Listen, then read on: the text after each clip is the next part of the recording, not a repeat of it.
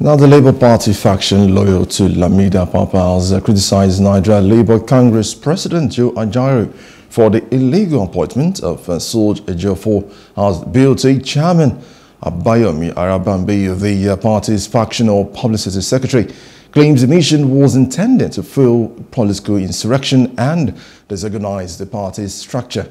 Now, Arabambi argues that the NLC lacks the constitutional power to appoint a caretaker committee and that necessary actions must be taken.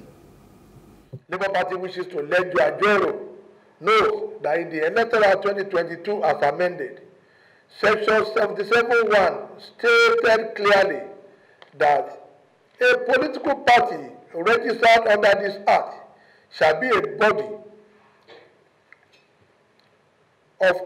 shall be a corporate body with perpetual succession and a common seal that can be sealed or be sealed in its corporate name only. The NLC present intention to appoint caretaker committee next week will be resisted by Labour Party with full force, as the leadership of the NWC is dissuading the party from these impending illegalities. Board of Trustee appointment of Comrade Soz Ejiofor as chairman is unconstitutional, null and void. And our reason are as follows.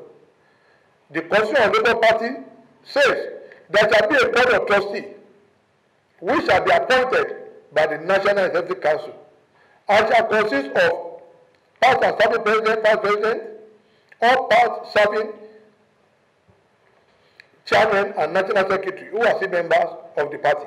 If fail to adhere to this ultimatum, Labour Party will now use all lawful means to uproot NLC. From there, they are illegal abode in our secretariat.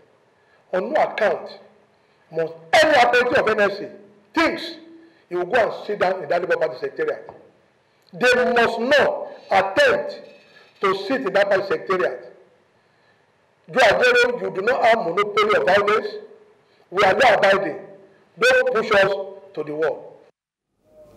Hello, hope you enjoyed the news. Please do subscribe to our YouTube channel and don't forget to hit the notification button so you get notified about fresh news updates.